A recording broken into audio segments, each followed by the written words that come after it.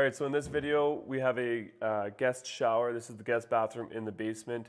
We're gonna start with a couple things here.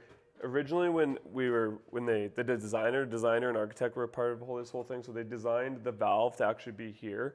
So the valve's over here right now off to the side, and they wanted it here, and I kind of talked them out of it because when you open the door, you don't want to be reaching across to turn the water on and then getting hit by water or just having to reach in. So it's a lot better to have it when you first open your shower door. It's better to have it kind of like right there if you can. This is more of a design thing. So another reason why the valve is a bit lower here is there's a niche right here for soap and whatnot. And that's why all of our water lines are going down and over and not going up or anything like that. We had to make sure that they're going to box this in and put a niche, so we had to make sure we stay away from that. It's going to be framed in. It's just not done yet. So this particular valve is a Riobel valve. You always want to make sure when you're doing, before you put it in, you got to make sure you know the thickness of your finished wall, because you got a rough wall here, so you're going to have drywall and tile, and usually we like to just allow for 1 inch.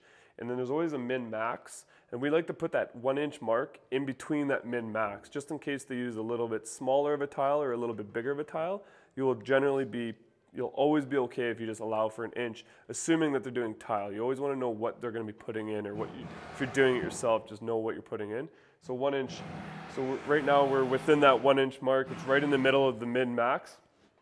And then in this one, we got ourselves a slide bar and a fixed head. It's just going to be like a straight arm out, like a 16-inch arm with a drop with kind of like a rain head style type thing. So with these Riobel valves, they're meant for tub and showers, but they have a diverter. They have diverters that are built right into them. So the bottom one actually goes over to the slide bar, and the top one coming out of it goes right up to the fixed head. So when you go to do the finish, there's actually a diverter built right in it. There's a thermostatic mixing valve and volume control to do the hot and cold and volume, but then there's a diverter to switch from. It's kind of like a three-way diverter. You can do this by itself or that by itself or both at the same time. So Riobel is actually a really nice valve. It's actually made in Canada too.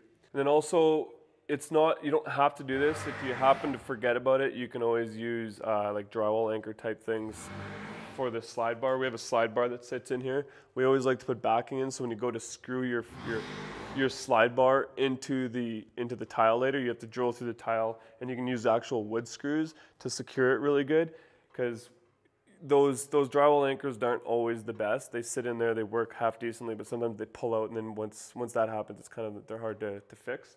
So having backing in and knowing where your slide bar is, and what we usually like to do is take a tape measure and hold it off the wall and measure to the center and take a picture of it so that we know where our backing is when we go to do the finishing down the road.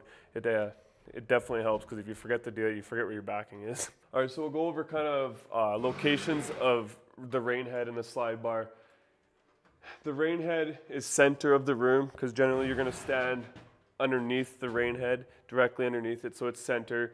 The slide bar doesn't necessarily need to be center, especially since you don't really want the slide bar to be directly under the rain head, because then they're kind of conflicting with each other.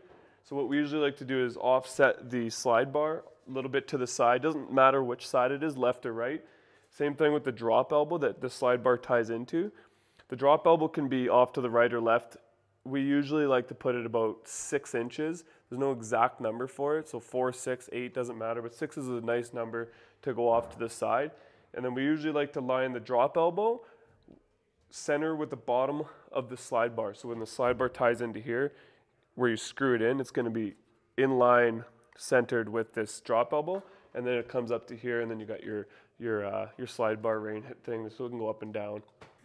So what we like to do when we're tying in the valves, the water and anything into the valves, they come kind of preset, so you can use iron pipe like an FIP or a sweat. So sweat is just soldering. You put a piece of copper in there. But when you do the copper and you're heating it up, you got to take all the guts out, so it's just more time consuming. And if you do happen to have to kind of twist something around or whatever, it's nice to have FIPs on here. So we always just use Teflon and dope, and then twist on our PEX by FIPs. It's just that much easier. And usually especially with Riobel, you can screw it to your backing, and then still get your crimper on there around it, which is really nice. For those of you that don't know what an FIP is, it stands for female iron pipe, and it's just a tapered thread essentially, so it's just when you're screwing something on, that's what that stands for, is FIP. All right guys, I hope you got some value out of this. If you have any questions, please leave a comment. And again, this is kind of a standard situation where you just got two shower heads. It doesn't have to be set up this way. This is just kind of how this one was done. There's lots of different ways to do it. If you got any questions, please ask us. We'll see you on the next one.